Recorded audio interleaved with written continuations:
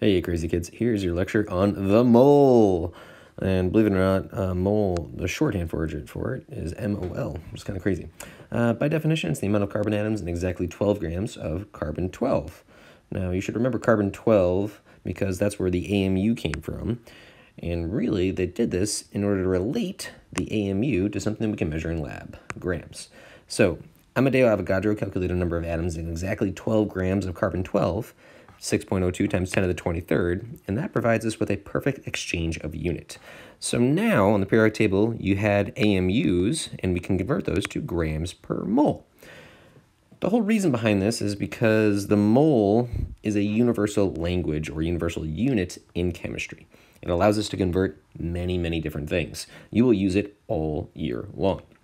Now, before we get into that, and that's really the who cares thing, we got to talk about how big this number really is. So 6.02 times 10 to the 23rd is a mole. It's a number. So just like a dozen is 12, or I think a gross is 144, these are just, it's a number, okay? So just get it around your head that mole stands for a value, and that value happens to be a very, very big number. You may know how big this number really is, but maybe you don't. So that's like 23 zeros. Well, really 21 if I get rid of these two zeros right here.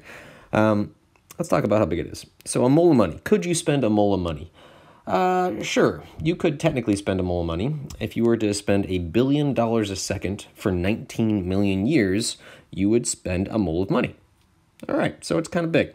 Could you eat a mole's worth of marshmallows? Well, that would be a lot of marshmallows. I don't know if you could do it in one lifetime. Just to give you an idea, if you had a mole's worth of marshmallows, it would cover the United States 6,500 miles deep. So if I put marshmallows over the entire United States of America, and I had a mole's worth of them, it would be 6,500 miles deep worth of marshmallows. So it's insane, right? Huge number. However, atoms themselves are really, really small. So if I had a mole of water molecules, could you drink it? The answer is easily. I know this because of how the mole works and how small atoms are. If I look on the periodic table next to hydrogen, I see 1.01. The unit for that is grams per mole. If I see oxygen, I get 16.00 grams per mole. H2O, therefore, would have a molar mass, when I add up the components of it, at 18.02 grams per mole. That means when I have a mole's worth of it, it's only 18.02 grams. That's like a sip of water. You could easily drink it.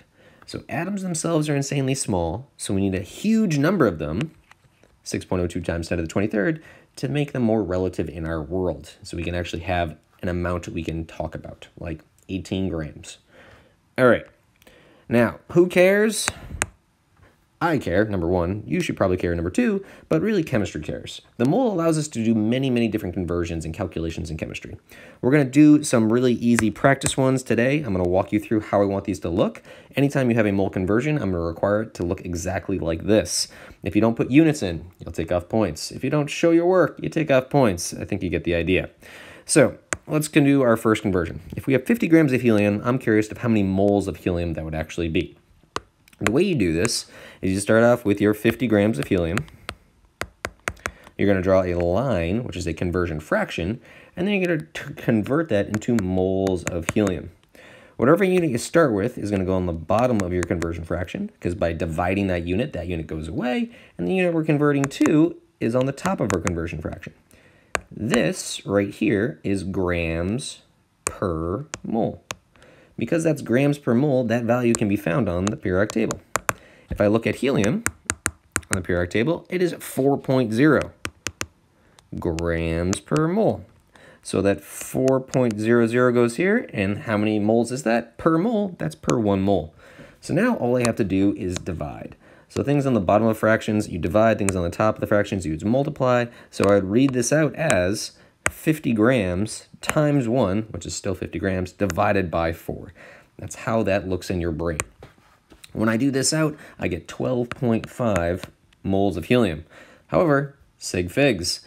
So here you have 2 sig figs. Here you have basically a conversion fraction. You're not going to be involving conversion fractions in your units for sig figs. It should never govern your actual calculation. So those are not going to take into effect. So really, all I can do is my 50 here, which just happens to be 2 sig figs because of this little decimal. That means my answer has to be then rounded to 2 sig figs. 2 sig figs, I can almost talk. So my 12.5 moles of helium turns into 13 moles of helium. This is exactly how I want it to look. You don't have to put all this fun stuff in here. But when I do this calculation, this is what you're passing in. I want to see all of that work. I want to see what you're starting with. I want to see the conversion fraction. I want to see your value before you round, and I also want to see your rounded answer. That's how that's going to look. All right, let's do another one. This time we have 17 moles of iron, and we're converting to grams of iron. There it is, again, grams per mole. Let's see how this looks. 17 moles of iron, and I'm converting my moles of iron to grams of iron. Notice I'm using the units first. The units will govern where the actual values go. On my periodic table, I look at iron. Whoa, that was a bad E. Fe. We get 55.85. The unit on that is grams per mole, or AMU. So they're the same, but we're going to use grams per mole because that helps us convert from moles to grams. So in this case, I have my 55.85 grams per mole. How I read this would be 17 times 55.85 divided by 1. I kind of ignored the divided by 1 because your answer is going to remain the same, but that's how it actually looks. So in my calculator, I have 17 times 55.85. I get 949.45 grams of iron. With sig figs, I have 2 here. That means my answer has to have 2. My 949.54 for 2 sig figs, they're going to be right here. So this is going to round to 950, no decimal, grams of iron. Let's do another one. We have 1.04 times 10 to the 17th atoms of carbon. Ooh, what are we converting to? Moles of carbon. Oh boy. Well, I don't have grams here. But I have a number of things. And in my brain, I should realize that the mole is just a value. And that's how many things it equals. It doesn't matter what it is. It could be atoms, marshmallows, money. It's irrelevant. In this case, I'm going to be converting with atoms. So let's see how this looks. I'm going to start off with my 1.04 times 10 to the 17th atoms of carbon. And I'm going to draw my conversion fraction line, the same thing we've been doing. Now, atoms is going to go on the bottom, and I'm converting it into moles up on top.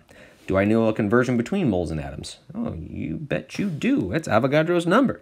1 mole is 6.02 times 10 to the 23rd anythings, in this case, atoms. Now, in your calculator, you could put your exponents, but there's a heck of a lot easier way. You can just do this in your head. When you divide exponents, you subtract exponents. So I'm going to be dividing my 1.04 times 10 to the 17th by 6.02 times 10 to the 23rd, but in my brain, I can simply do 17 minus 23 and get rid of my exponents. There's no need to put this in your calculator. In fact, people make more mistakes than you would ever imagine. So I'm going to do that first. My 10 to the 17th minus my 10 to the 23rd, that gives me times 10 to the negative 6th. That part is now removed. Now in my calculator, I can do 1.04 divided by 6.02. That gives me 0.173. Now I should write this correctly, which would be 1.73 times 10 to the negative 7th moles of carbon, but I also have to think about sig figs. Ooh, looks like I have 3 sig figs here. My answer has 3 sig figs. That looks awesome. I'm going to want you guys to express that correctly. When you're using scientific notation, your value has to be between 1 and 10. So my 0.173 does not abide by that rule, but 1.73 does. Let's look at another one. We have 8.6 moles of water, and I'm curious how many molecules it is. All right, I'm not dealing with grams, so I don't have to deal with the periodic table, but I should realize that a molecule is a thing, and a mole is a number of things. So I have my 8.6 moles H2O. I'm going to be drawing my conversion fraction. I'm converting my moles into molecules. 1 mole happens to be 6.02 times 10 to the 23rd molecules. All right. Now, I could put this in my calculator, or I could realize when I multiply, I'm adding my exponents. This right here is 8.6 times 10 to the 0, technically. So 8.6 times 10 to the 0, which is really just 8.6, plus 23. That's going to give my answer of times 10 to the 23rd. Now my exponent is gone. Now in my calculator, I can just do 8.6 times 6.02. That gives me 51. Oh boy, I gotta move this over a little bit. That gives me 51.772 times 10 to the 23rd. All right, so that number is not between 1 and 10, but also I have to think about sig figs. Here I have 2 sig figs. Here I have way more than 2 sig figs, so my answer has to have 2 sig figs. So I'm going to round this to 5.2, and then I have to move my exponent one place to the left. That's going to be times 10 to the 24th, and my unit on this is molecules, H2O. Once again, this is exactly how this should look. You don't have to cross off this, I guess, but I want to see all of this work. All right, we'll put it in pink. Well, let's erase this orange really quick. So all of this stuff, right? All of that needs to be there. I need to see all of these units. I need to see your answer before your round, your answer after your round. All of it has to be there. Don't short it. Our next one, we have 9.6 times 10 to the 33rd. Wow, that's a lot. Atoms of potassium to grams of potassium. I know I can change moles to grams, but can I go from atoms directly to grams? I think I would first have to go from atoms to moles and then do a second calculation from moles to grams. This is actually 2 conversions back to back, and you're going to illustrate that as shown. I'm going to start with my 9.6 times 10 to the 33rd atoms potassium. I'm going to first convert my atoms to moles, and then I'm going to convert my moles to grams. I can put these 2 conversion fractions right next to each other, and in fact, that's what I want you to do. Now that I have all my units sorted out, and let's just look at these units and how they cancel. Atoms is going to cancel with atoms because it's on the bottom of the fraction. You're dividing that unit. You're turning it into moles. Now my moles by moles divided by moles, that unit is then converted into grams. That's what we're actually looking for. So in terms of unit cancellation, that's why we set things up like this. This is called dimensional analysis. All right, our first conversion fraction.